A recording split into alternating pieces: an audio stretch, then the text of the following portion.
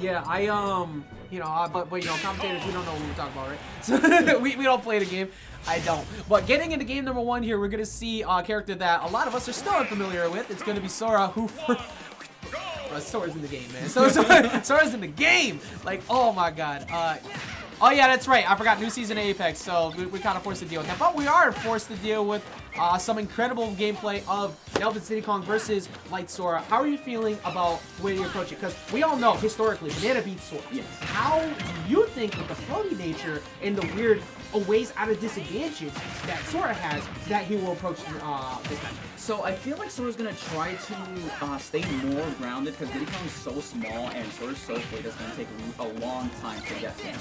Not only that, but if you, I'm not sure if you've seen it in the past before, but you can sometimes either parry or just roll through his aerial attack because of how slow it is. That's true. Yeah, and also parrying is easily one of the biggest weaknesses that that Sora has to deal with. I have just looked at the move incoming, like there he is, and then triple parry fair out of just by accident. And the good players are going to do that all the time. So you have to be really good at mixing up your timing, which is what Light will do. But Nelvin is mixing him up on landing because as soon as he caught him with that banana and then poked his little big ass feet, it's I can't help myself.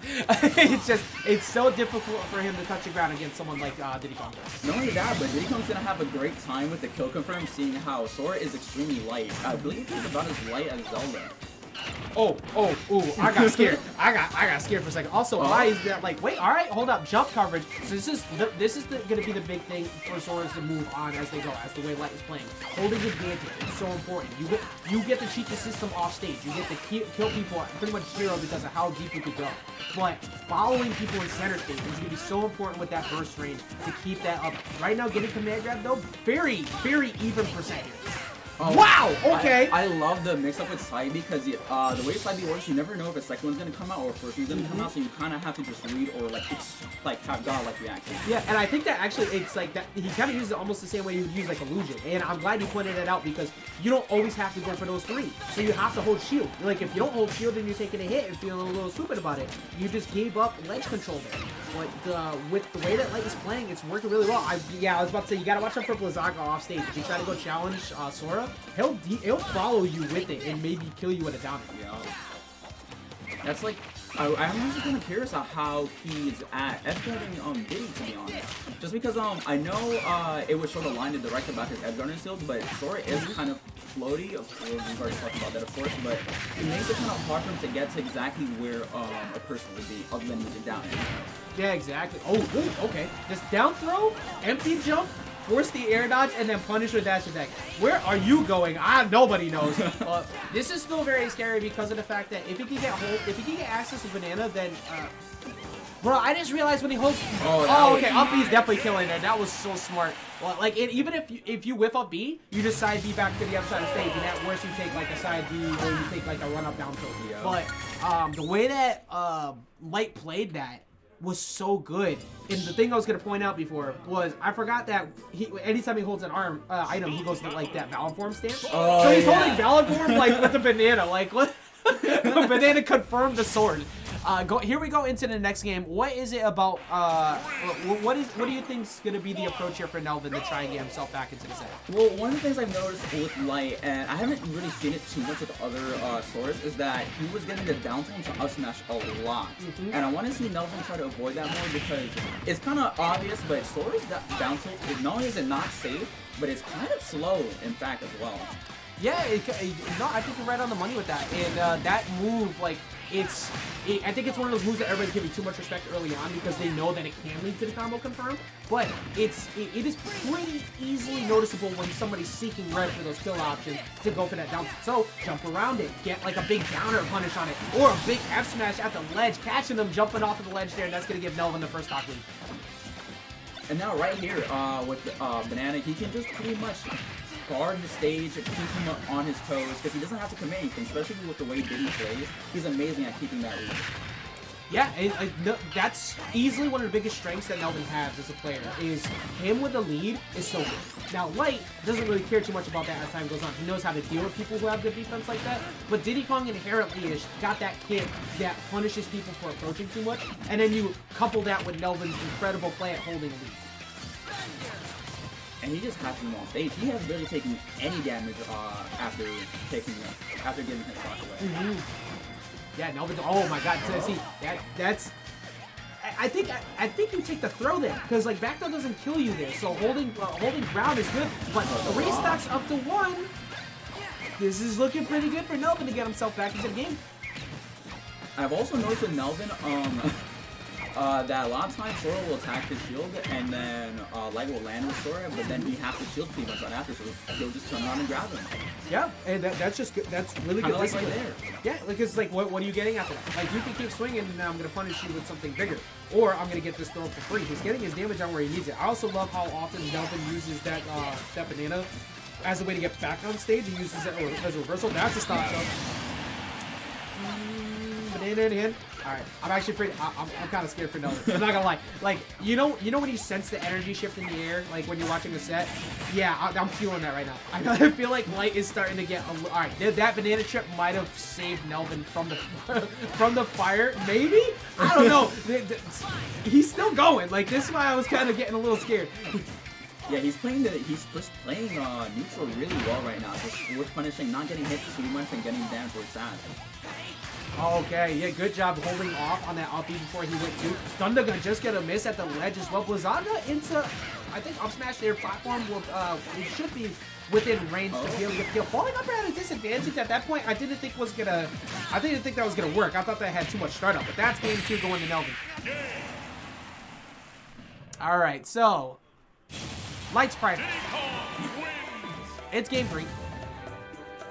We're he's staying with Sora. I'm willing to believe he's sticking with Sora. He's he said he wanted to get the time with the character. He wanted to practice with the character more. And I mean he could go Fox right now and end this because Diddy Kong hates Fox. But I think we're staying with the Sora. As we see the switch to Hollow Bastion for sure, we are definitely staying with Sora. I love the Hollow Bastion save. I love that it was just changed in the last stock too. It's such a good way to do things. Not only that, but Light actually wasn't near the end. Light wasn't doing too bad either. It looks like he was catching on to something. No, he really was. Also, that's pretty funny. So he says, "Light have a Boston accent with the Thunder Gun." Hey man, look like Thundaga. I say Thundaga. Okay. I assume that's what it is. I don't know. I've always said it that way, so I've never been checked on it, and I'm gonna let it rock because that sounds funny to me. So here we go, getting into game number 3 here with the counter pick to Hollow Bastion. How are you feeling about it? Like you have that FD distance, but the center stage platform. What do you think is in the head of Light, or is it just because he wanted to go to Hollow Bastion? Honestly, I think it's possibly just because he wants to go to Hollow Bastion. I feel like it's part of it too, because like you just gave Diddy Kong less room that he has to use the work to get in on you and to force a ledge trap. Yeah. But it's also, Light likes up-air resets on the platforms and such, so I think that might be part of it here too. Maybe not having to work as hard for the PS2 platforms, just have that one singular one here. Or just the home field advantage with Hollow Bastion is still a very, very possible option. I was also maybe thinking that like you were saying with the platforms, you maybe can get it down into a smash or lesser scene. You might be able to get a side beam to another conversion if you ended on the first one. That actually might be it. All the up-air is gonna take. Actually, I like that because the illusion of safety of that platform there, you try to monkey flip to that range because you don't want to try and go to ledge at that point, take Light's ledge trap. The up-air covers that. That could be a big part as it goes on. But we were talking about that up smashes. Nelvin's gonna be able to cover those too. Right back to even. And you know what? It probably connects better on this stage in Smash Field because I think the platform is actually lower. Slightly lower, very slightly lower, yeah. So it's not going to be as hard to be able to connect on that. That's like the only reason why people are not giving up Smash Field entirely yet, because it does have a very slight difference, and it is slightly smaller width-wise too. Okay, we got this down. I also, I kind of want to see how he might be able to get like a ledge drop with any of Sora's hitboxes. Wow, that didn't freeze, but he got a combo from it anyway. Yeah, there's actually pretty decent shield pressure too, because that's like a fake plus move. You sit there, you look at it, it's like, okay, I gotta swing out of this, right? But no, there's still a little bit lingering at the end, and by the time he touches the ground, he can burst you. But now you're at the ranges where Light can find a short hop up air or a back air on a good jump. Now he's off stage though. Now he's got to do with Z drop. Actually, no, Nelvin doesn't really go for Z drop there like at all. Now I think about it, he likes to hold ledge. He might just like the safeness of it, because if you mess it up, then they just have stage, or even worse, you like die from messing up or something like that. Oh, the fadeaway gonna be able to get out of there. This is super close. Like this is dumb close. It's dumb close right now. No, the fireball stall. That's actually worked out very well because you're not gonna kill off the second. Oh my god, that's a difference too. The smash build and smash build that would have been dead. Back throw should take it though.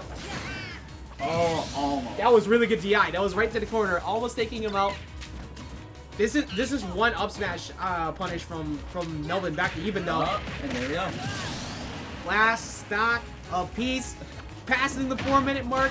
Light gets himself a couple of hits, trying to find another one with single hit to get the force some extra follow-ups. This is where Sora struggles a little bit. Early percent combos are actually a little bit hard for him. But okay. Okay. I was say we don't want it to end like that.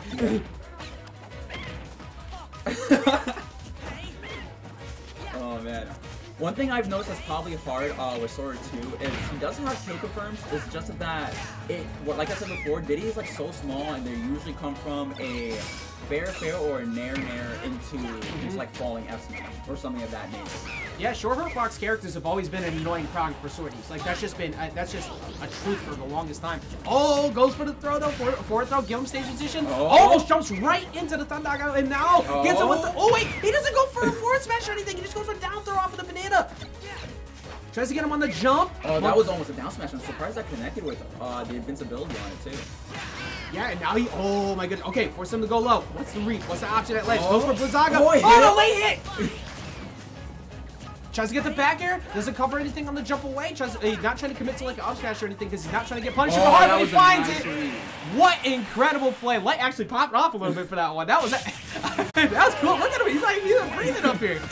It's really close because all Nelvin really needed was like maybe 25% more, just because of how light